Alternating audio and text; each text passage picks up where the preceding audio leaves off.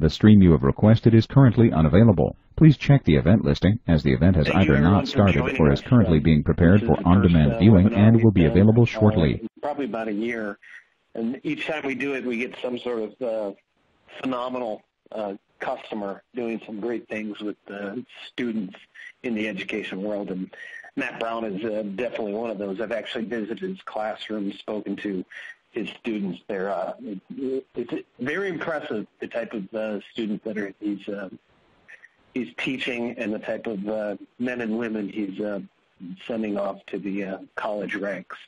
But I'm not going to talk about Matt anymore. I'm going to focus on Stratasys. So Stratasys, we've been around for over 25 years. We were founder of the FDM technology. We recently merged with probably our best competitor, Object. And so now we are a company with over 1,200 employees, over 30,000 pieces of equipment installed at customer sites. And we are a big company with a big vision. And so we feel we lead the way in 3D printing and additive manufacturing. We also feel that additive manufacturing is the future to what we're going to be doing from now, and it's changing how manufacturing is being done. Let me catch up with my slides. So, see some awards that have been achieved by Stratasys. It is a real company. We're based in Eden Prairie, Minnesota, and we really, really believe in the educational world. We have probably over 5,000 units in education, and that ranges from the elementary schools all the way up to the universities. Matt is obviously in a high school, but he also partners with a tech center in Colorado. A lot of schools out there are adding to their repertoire when it comes to additive manufacturing. We're seeing a lot of schools develop fabrication labs, maker spaces, and direct digital labs. You see some of the schools on there with multiple systems, and a lot of these multiple systems they're doing that because they're creating a lab that all incoming engineering freshmen get access to. The key to all of this, including with what Matt's going to talk about, is giving these students access to technology. It really drives them to do more, be more engaged. Even, the fact that they can apply knowledge that they've learned in a book or on the computer screen and produce something with a 3D printer. We're seeing the technology that we manufacture being used in anything from the mechanical engineering world to the machine tool. So a lot of manufacturing. I've even seen a lot of anatomy, geography, art and animation being used with 3D printing because it really brings those, projects, curriculums, classes to life. One of the most popular things we're seeing right now is robotics, and the fact that you can actually design something on the computer screen, print it out, and use it on a robot or whatever it is you're producing. It's very exciting for a lot of schools, students, and teachers.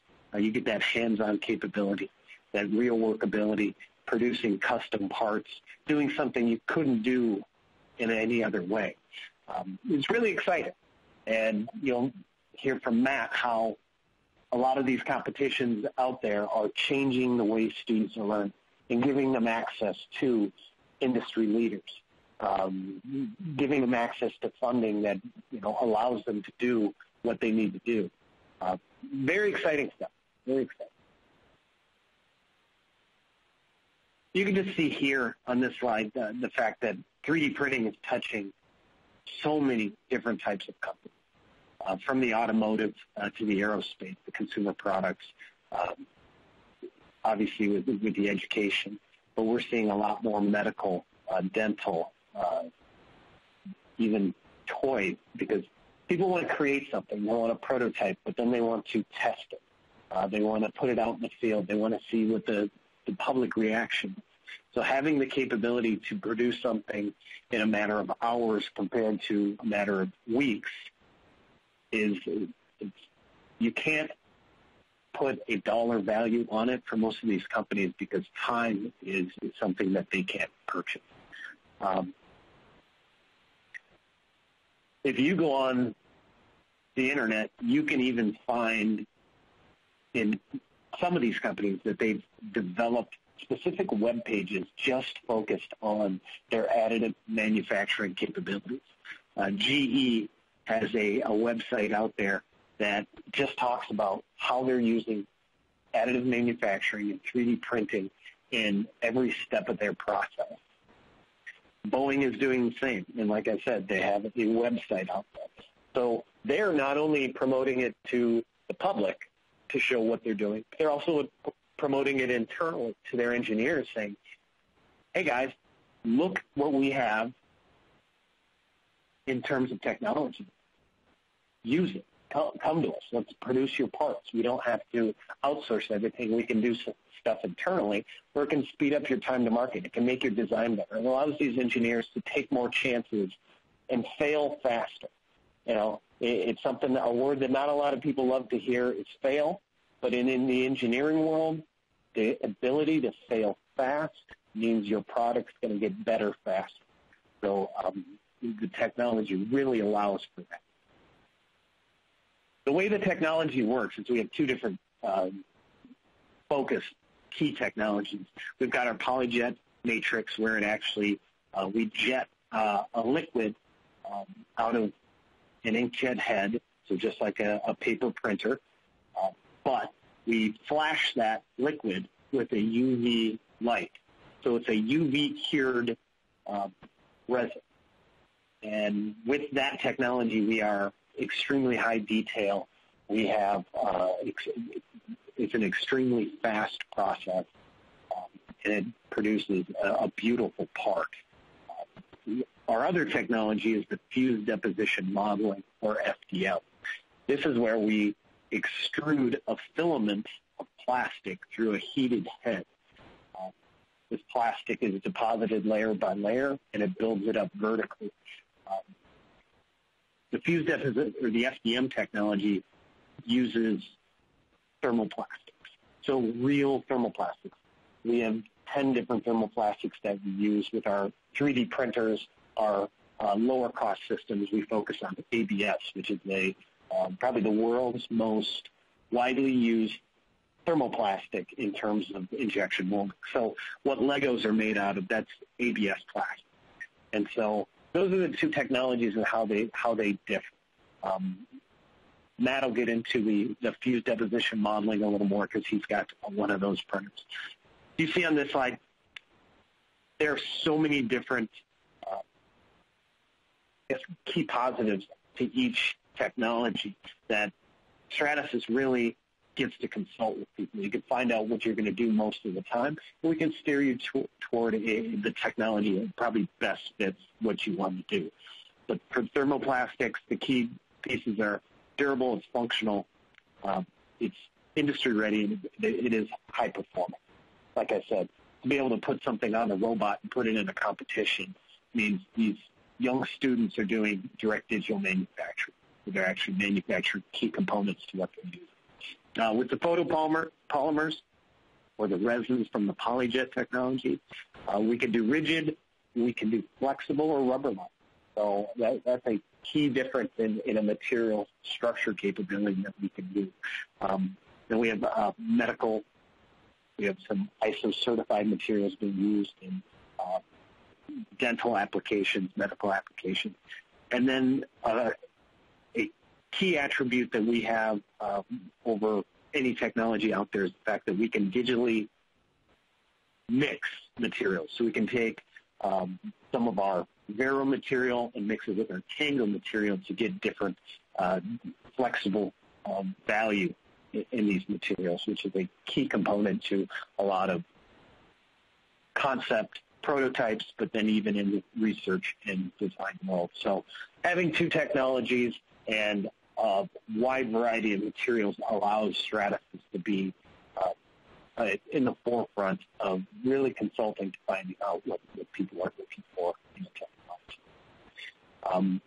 With the two technologies, we kind of have to divide them into different areas. So we consider our lower cost 3D printers part of our idea series, where people are usually focusing on the concept. Our design series has 7 different printers in it, where these are more focused on a prototype and closer to the finished product prototype. And then we've got our production, our high-end Fortis pieces of equipment, where we actually have people producing products with it. So it's becoming a small manufacturing center, a huge shift in how the industries are producing things. They're changing from a subtractive process or an injection mold to sometimes they're printing their end-use parts. Pretty exciting to see companies do that, and to see companies be creative due to the fact that they can actually manufacture in their garage. And so you see the full printer lineup here, from idea series to design to production series. And then we kind of show the chart there of 3D printers are more widely used for conceptual models, and as you go down the spectrum, the end-use parts, people are using the production systems more so.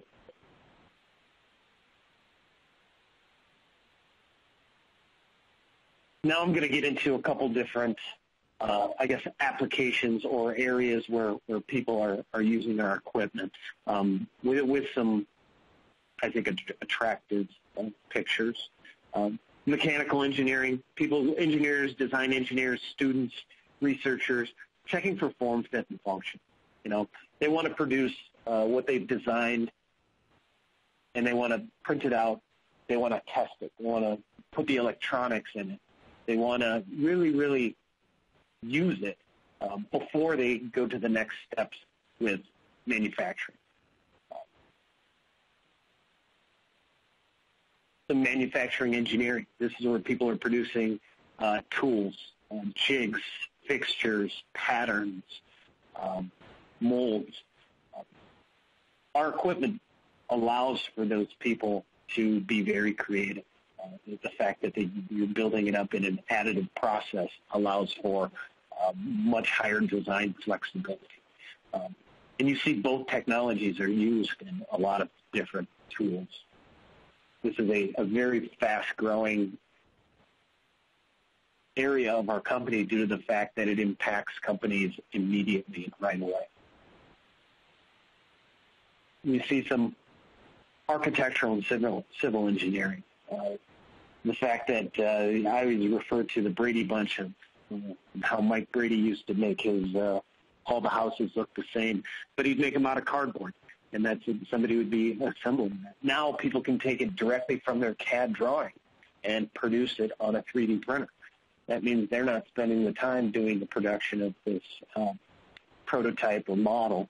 The machine is doing it. So a lot more creativity being used. Art, jewelry, design.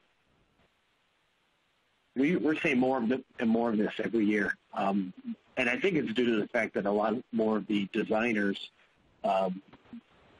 getting into this have a digital background, a CAD-based background, where they know how to draw and design on the computer. And so a 3D print is just the next logical step. I get very proud of how much we work in the medical and biomedical area because our company is directly impacting lives, making lives better, assisting in surgeries, anything from, if you see in the top middle there, the conjoined twins, where a surgeon will print out a model and have a very, very good idea of exactly what they want to do before they even enter a surgery. So the fact that they can take a CT scan or an MRI and convert it to something that's printable allows them to make better decisions, to prosthetics, to tools used in the operating. Very exciting stuff. And we're talking cool, you got to look at art and entertainment. The fact that a lot of these companies, even though their entire movies are CGI, so computer generated, they want to hold stuff. They want to feel stuff. They want to touch stuff. They want to see how the shadows lay when the sun's on a specific side. And then on top of it, even the actors and the actresses, they want to hold the equipment. They want to wear the suit so their body naturally moves like it would if they were in a suit. And so we're seeing a lot more of this. There's a lot of 3D scanning and 3D printing being used in the creation of film and entertainment. My final slide is focused on education. This is where my passion. As a former teacher, I know what it's like to get a piece of equipment in a classroom. But if it's a piece of equipment that is not intuitive or hard to use or constantly breaking down, it's not a tool, it's a burden. That's one thing that I'm very proud of with the Stratasys product is it's impacting schools in a positive manner. It's an output device. Schools are usually, most of them have 3D CAD right now, and they're teaching it, and the kids are excited to use it, but to get that final piece, an actual piece that they can hold, touch, feel, evaluate, that means these students are getting to do what engineers do on a daily basis. If we can change anything about the school systems, we need it to be more hands-on, and I think our product allows for that. It does take a special instructor to make it real, to bring it to life, to continue to do new things, and I do believe our next speaker is one of those. But as you see here, it's anything from robotics to designing products to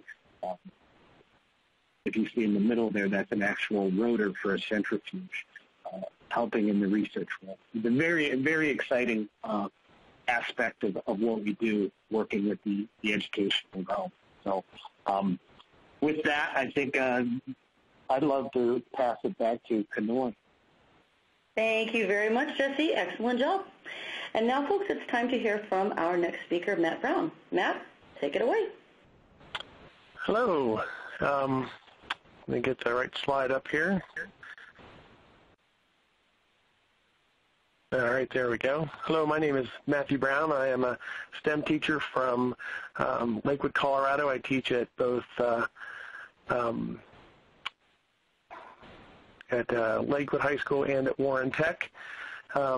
I have been teaching for about 10 years now, and I've been using 3D printers, or Dimension 3D printers, since 2006. Kind of talk about what I'm going to talk about. I'm going to talk about what I teach and how I got to using, or even became interested in looking at Dimension printers, and how we progressed through using different printers. Talk about how we use these as student projects, some of the activities that we do, how I've created partnerships, and actually how the printer has actually created partnerships. It's something that it attracts attention, and people are interested in it. And then, again, how we have used this with our project working with NASA, with the NASA HUNCH program. So first, what do I teach? I've been teaching since 2003. I started teaching AutoCAD and construction, and then added a renewable energy program and sustainability in the first couple of years. In 2006, we built a new school here at Lakewood High School, and had the opportunity to get some new equipment. And after doing some serious research, I decided that a 3D printer would be a valuable tool that we need to have. At the time, nobody else in our district had one, so I didn't have anybody to talk to, even our technical schools, Red Rocks Community College. Nobody had anything like this that they were using, so I made sure I did my research. I looked at a couple of different types of printers, and kind of came to the conclusion of where we are now. I've used this printer with Project Lead the Way, and I'm currently teaching the STEM Academy. I use the 3D printer in my sustainability classes and in my renewable energy classes. Kids can prototype ideas, sustainability designs. I combine my sustainability with my engineering, so students are using different materials, different designs in their process and in their projects. And then with the NASA HUNCH project, our entire project is built on the 3D printer, and it's really kind of a neat tool, and I'll talk more about NASA HUNCH once I get to that slide. Let's see here. There's a little lag in the printer here, or in the presentation. How do I use this printer in my program? We started with the BST 1200 in 2006. We wanted to get in we worked a deal with the guys here that were selling printers in our areas, and we got, using school money, and I got some CTE money, we were able to put a printer in here. I looked at a lot of different types of printers. Obviously, there are more options now than there were then. So really, there was the granular material with the adhesives in it, and there were some that were slicing up thin pieces of plastic that were glued together. And I really liked the BST, the Dimension, because it gave us a final product that was pretty durable. I mean, the kids could take it and add it into whatever piece of equipment they were building it for and test it. They could drill it, they could tap it, they can sand it, they can paint it. It's pretty versatile. It gives us a lot of opportunity for students to manipulate it once they have a product in their hand. We really changed from a traditional industrial arts program here to more of a design and build engineering base. We kept a lot of the same classes. We just changed our function a little bit, and we incorporated the printer into all of it. We use it in our architecture class, like Jesse showed, the houses, the buildings, the models. Students were building house models on our printer, as well as the engineering, or the what am I thinking here? The NASA projects, puzzle cubes, some of the other engineering types of projects. In 2012, after I'd started a partnership with Warren Tech, we purchased a Fortis 250, which is a soluble support machine. Uses the ABS Plus, gives us a lot more opportunity to do intricate products. It was one of the things with the BST. As my students became more and more comfortable with the machine and what they could do with it, they really pushed the limits, and we found with really intricate pieces or intricate parts that they were struggling to get all the material, or all the support material off without damaging parts. But then the Fortis came into play, and we were able to use a soluble support, which made it a lot easier to do very intricate parts for NASA. We had a student that designed a boat which had with the ropes on the decking and all kinds of really, really delicate pieces that came out beautifully. And I think, Jesse, actually, you guys have a copy of that in one of your display cases, if I remember. So it was a neat progression to see the students go from being, wow, look at this really cool thing, to it becoming a part of the classroom and students using it as a tool. At first, everyone was standing watching it build, which, once it lays down a couple of layers, it's the same thing over and over again. But after a while, they became used to it and made it a real big part of our program.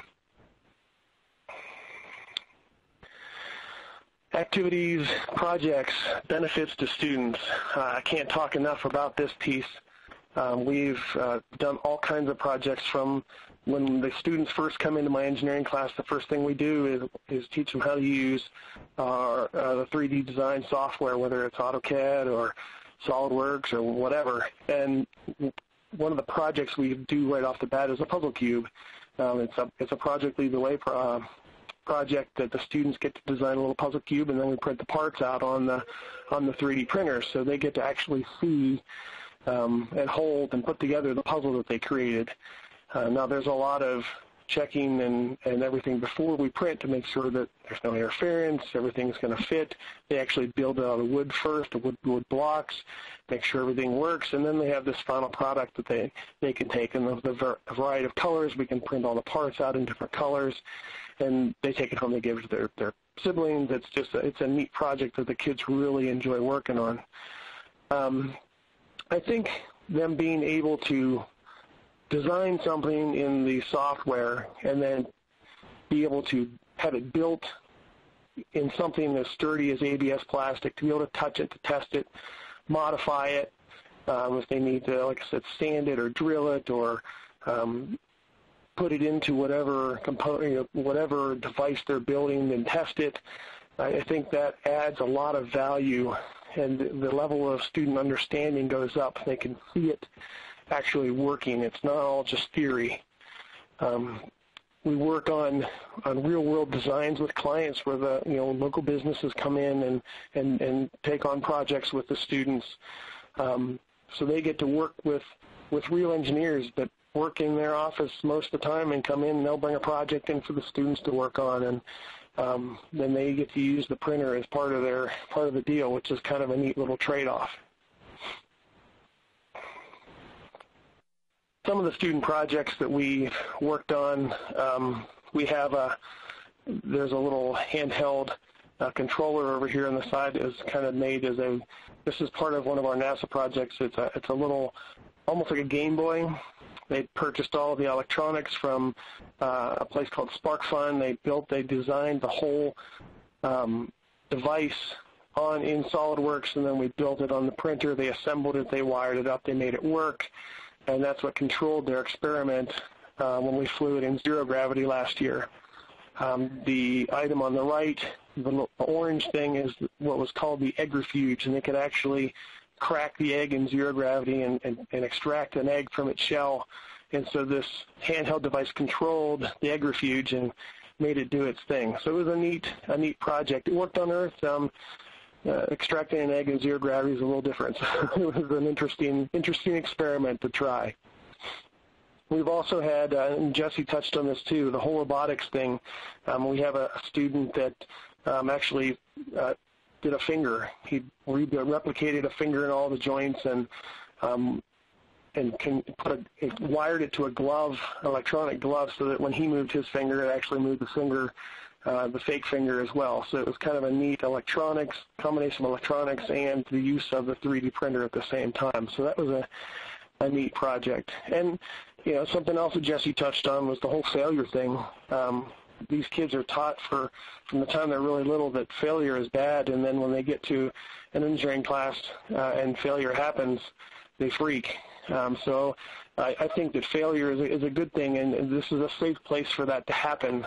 It's better to happen now than out where the consequences are higher. So, this does expedite that. It gives them more opportunity to fail, learn from that, fix it, make it right, and then have something to be really proud of, have a lot of buy-in, a lot of ownership when it comes to your final product. And they've looked back and said, wow, I overcame a lot to accomplish this and to achieve this, and this is my final product. So in that way, it's really helpful and benefits students quite a bit.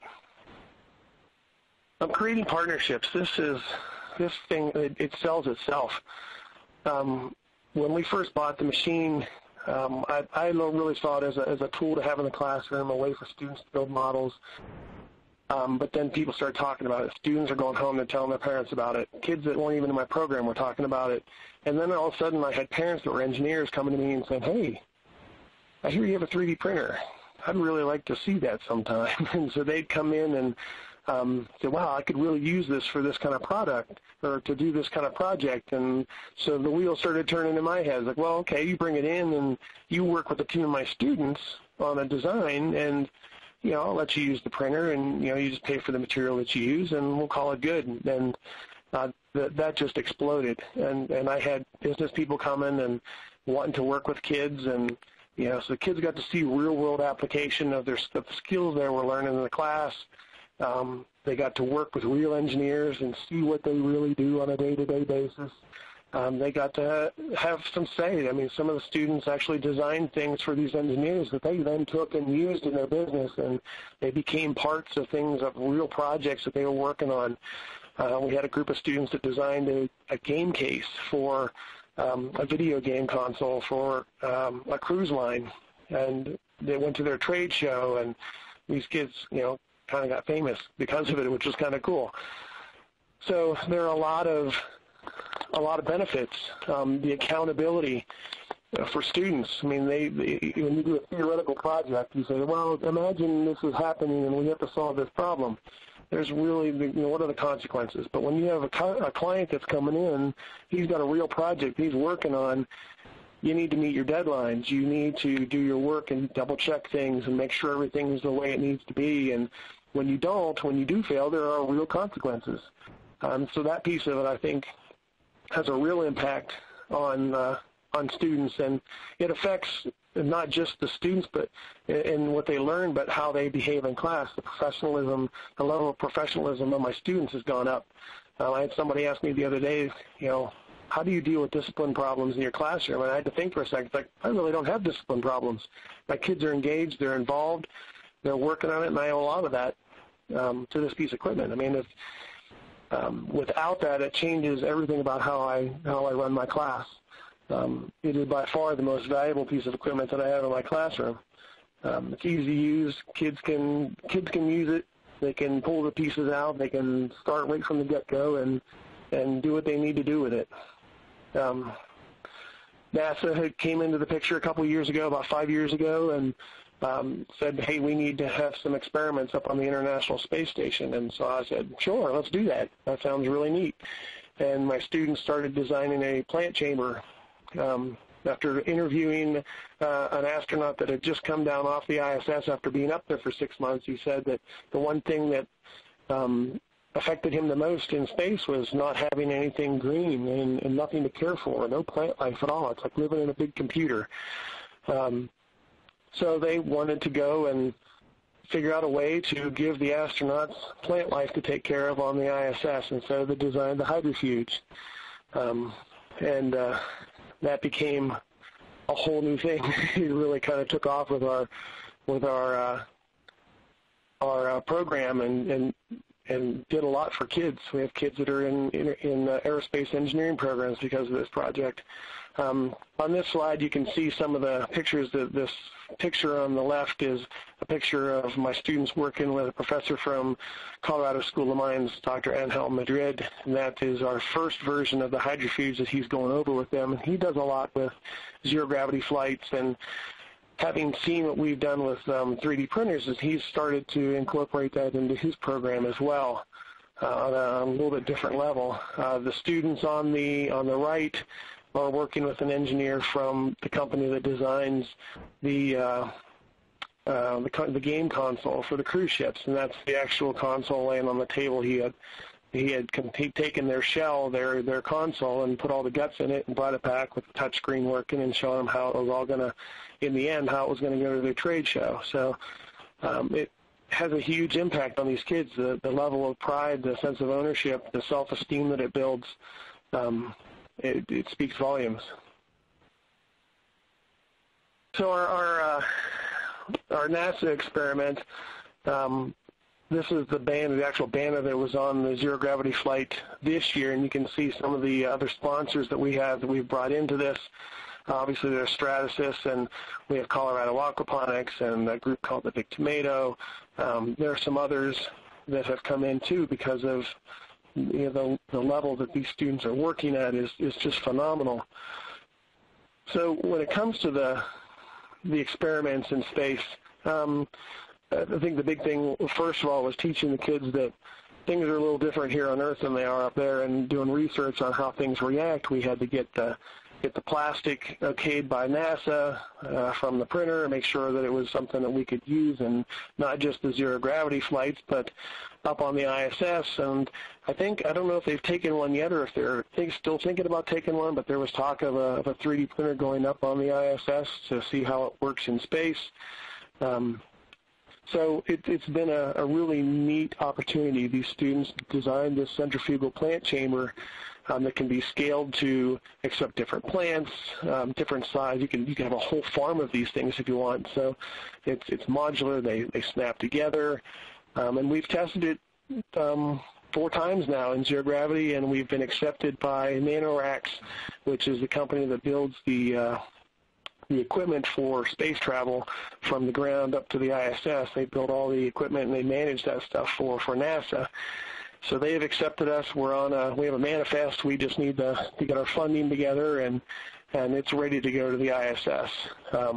It's just been an incredible opportunity for students. I've had students that have done internships with NASA, and they've been invited to come and speak to other groups down there, and I owe a lot of that to the equipment that they've been able to use. It's made this a lot more doable for these students, whereas other teams that come down they've got to farm out equipment, parts to be made.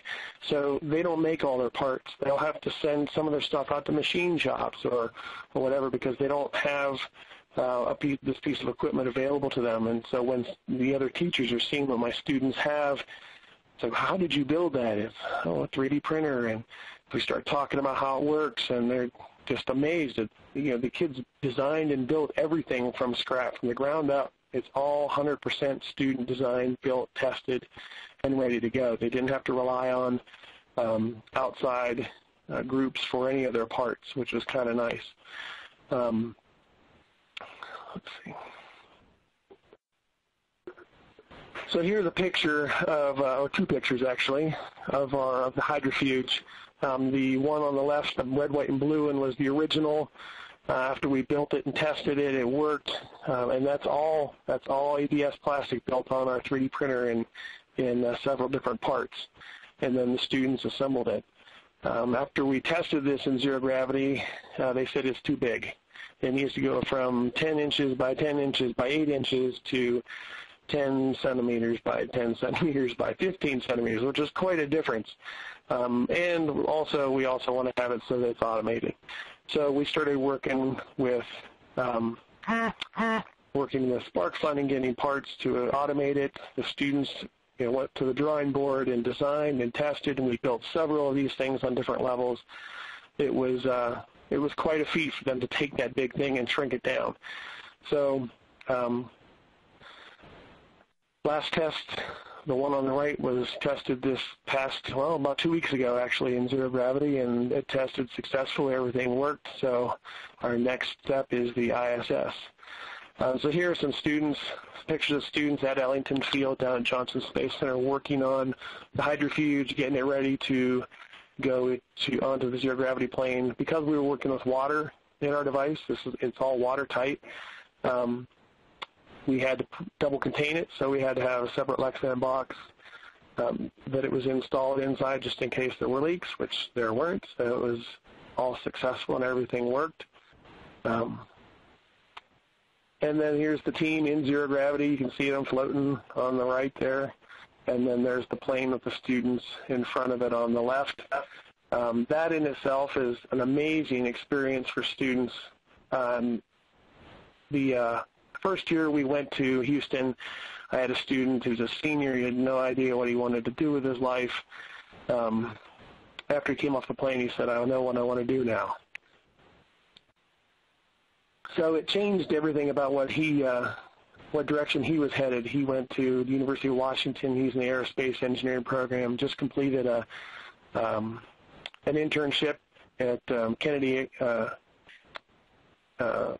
the Kennedy Space Center on the Deep Space Project. He's got inroads there because of this project and what it's done for him. So it's been a really neat opportunity, and the Dimension printer has been a huge piece of what we do in our program here at both Lakewood and Warren Tech. So that's all that I have. I'll turn it back over to Kanoi. That was wonderful. Thank you, Matt. What a cool story. I was writing mad notes as you were talking. I loved how this technology changed how students, look at their futures or open doors to really interesting internships, and I think it's just fantastic. And apparently our audience agrees. We've got a number of questions waiting for us in the queue, so let's go ahead and get started. We've got one coming in now, and Matt, I'm going to toss this out to you first, but Jesse, you should definitely feel to chime in.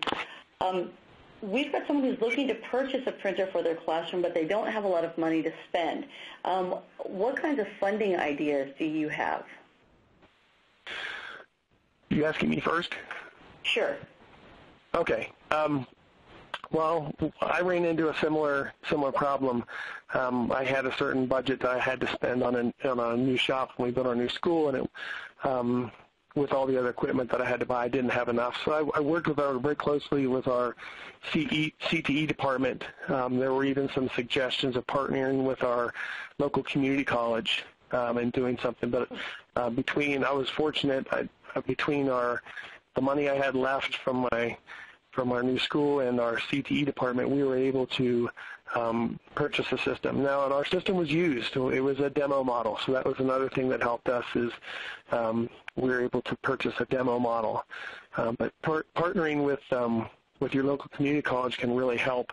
In fact, they came after I purchased my printer and were very excited to see what I was using it for, and then subsequently they purchased a soluble support machine themselves not long after that. But I'd say grants. There are a lot of grants out there that I've seen that are talking about that are there for the use of 3D printing or similar technologies. Great, thank you. Jesse, yeah, do you want to add anything? Yeah, I'll piggyback on that. Matt hit it on the head. The partnerships, he partnered with his local community college. We have customers that partner with local businesses. So they'll kind of fundraise that way, and they'll give the businesses access to the printer or to print parts for them at non-busy times. It's a great way to create that community relationship, potential internships, and gather funding. The grants out there, like Matt said, there's a lot of 3D printing grants, a lot of manufacturing grants, robotic grants. Perkins funding can be used for 3D printers because it is technology, a piece of technology, and that's what Perkins funding is known for. And then, we even have some schools partnering with other schools because some of the printers are easy enough to transport where they will share it, or they'll buy it for district and they'll use it in 3 different schools, a couple middle schools and a high school. So creativity is key. People with drive and initiative, because you do have to fight for the funding, but there are a lot of different avenues out there. And then, like Matt said, we have demo equipment that we do sell, and then we also do leasing as well, where we can spread out payments for over 5 years. Great, thank you. Now, this one's going to go to you also. We've got someone who wants to know, how can we incorporate such a 3D printer into Learning Commons and inspire teachers to bring this into their classroom? What advice do you have for this listener? Well, it can be used a lot of different ways. I mean, when Jesse was talking about, all the different, the biomedical, it applies to science. You can do things with math. You can, obviously, the engineering and the technology aspects are there. I've used it in my renewable energy and my sustainability classes as well. I think, just having teachers come and play with it a little bit and try it out and use it and let them kind of brainstorm their own ideas. I mean, I wouldn't even tell them what they need to use it for, but hey, just come in here and let me show you how this works and build a couple of parts and think about how you can use this in your program. The applications for this are limitless. I would think that you're going to find you have a lot of teachers that would be able to use this in their classroom and would enjoy incorporating this. Does that answer the question? It does, and it actually leads right into the next one, which sort of piggybacks on this, which is, do you have to be an engineering student or a science teacher in order to use this 3D printer? Can a librarian use it in the Learning Commons, and is it practical? A librarian? Gee, I've never thought of that, but I'm sure you could find something. Wow, I think that just getting kids using this equipment, no matter what it's for, encourages creativity. I think having them be able to create something, print it out, and hold it in their hands and see what it looks like, an idea that came from their head that now they can hold in their hands, I mean, that going from their head to their hands is quite a jump, and I think most students, that excites them, and that gets them really more interested in whatever it is that you're trying to do. So I think that the tool sells itself. It is something that attracts students. They're interested. They're curious about it. They like to watch it. We use this as a recruiting tool for our program, and I'll take it out on freshman night, and the kids just gather around. They can't help themselves. They just come. They want to see what it is, how it's working. They want to hold the parts. They want to put them together. They're putting the puzzle cubes out there. They'll put them together. So I think it is something that will attract students. It's something that interests them. So how a librarian would use it, I'd have to think about that. But I'm sure that there would be a way that you could. I really like that idea of getting sort of outside of the box of science and engineering in order to use this type of technology. And going to that effect, Jesse, did you want to chime in on this question also? You mentioned earlier that you'd seen a number of applications of 3D printers. Did you want to add to this of some other creative uses for the classroom and other subjects? Absolutely, Kanoy. Absolutely, when I hear that question, I think of kind of, it's more of would a librarian be able to use it in the library? And absolutely, the systems are simple to use. They're clean. It's basic power. There's no fumes or anything like that. And so all of that this librarian would need was to have the students to be able to create the 3D CAD models. And we do have a lot of libraries out there that are starting to put in 3D printers in their common areas, and especially at the university level, because they know certain students may not be in a mechanical engineering class with access to a 3D printer, but have the skills to create a 3D digital file that can be printed. So absolutely, because we're seeing some of these libraries kind of use it as they do an inkjet printer. They can print their documents there, and, it may be a lab fee or something like that, but absolutely. And then it does get those students that aren't, per se, involved directly in an area where they have access to a 3D printer access. Does that make sense? Yes. Yeah, I think that's a very good application there, and a good way of looking at it, how it can be used in more common ways. Matt, this one's for you. How many students were working on these hydrofuge projects?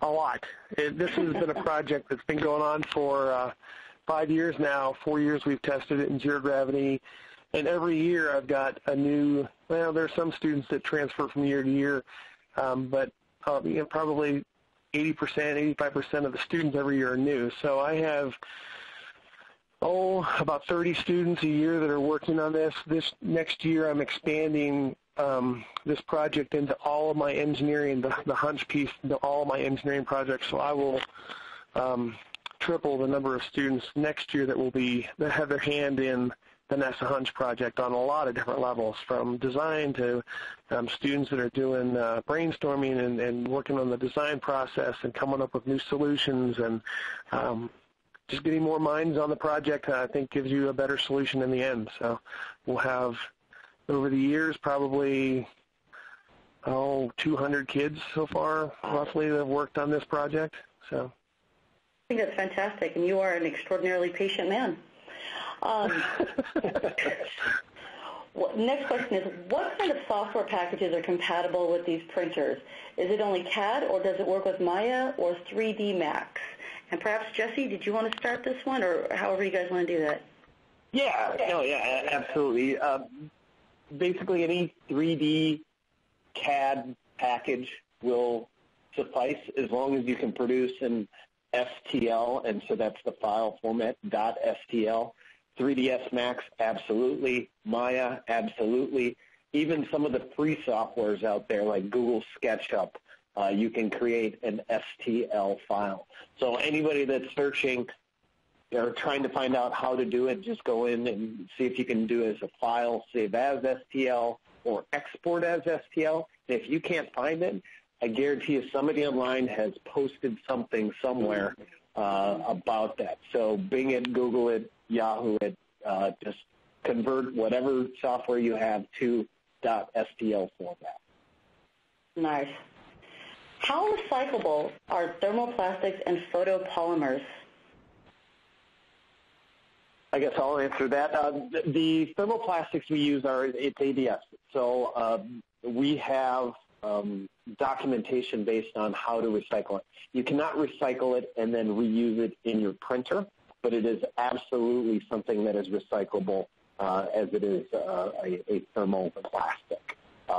Some of the parts that are used, for instance, cartridges or spools, and even our bases that must be printed on, we do have recycling numbers on them, so you can check via your municipality to see how they can be recycled. But most of our recycling we just do in a standard recycling bin. Okay, great. Matt, I want to toss this next one back to you. We've got some folks that are interested in knowing sort of your purchase criteria for choosing the Dimension printer. The question is, why did you choose the Dimension printer over other types of printers? We know you had actually started with a different one, I think. So what made you finally go with this particular model? I don't know if I'm allowed to throw other names out here or not if I get in trouble, but one of the first ones I looked at was a Z-Corp, and it produces nice models, but they were fragile. If you drop them, they can break. And so the criteria that we had is it had to be something that was durable. I wanted the kids to be able to handle it and test it. That was the big thing. Testing was probably one of the most important things. They've got to be able to put it into whatever situation they designed it for and see if it works. And if that takes some extra drilling, or they've got to put screws in it, or bolts through it, or whatever, they were able to do that with this type of plastic. So for them to have a model they can actually use and test without destroying it, that was probably the driving. Those are the driving criteria right there. Got it. Okay, great. Jesse, this one is for you. Can you tell us, you mentioned a number of different models earlier, but what are the most popular Stratasys 3D printers in school? Well, that's a great question. Our most popular 3D printer is probably the Jesse, we're having a little trouble hearing you. We're running into some noise. Is that better? That's a bit better. You're a bit warbly. I apologize. Our most popular 3D printers are the UPrint Plus systems. They're a nice 8x8 by 6 build envelope, small, really easy to use, and they're affordable. So those are most popular today, but that's ranging from middle schools on up that are purchasing those. Our second most popular is probably the one that Matt has, the Fortis 250MC, because it allows you a lot more control of what you're printing, from internal layers to contours to road thicknesses, and then even completing a soluble model rather than the actual build model, so you can do a wrap or a core. Got it. Good. Matt, this one is for you. What software did you use to create the design from your idea, or for your idea?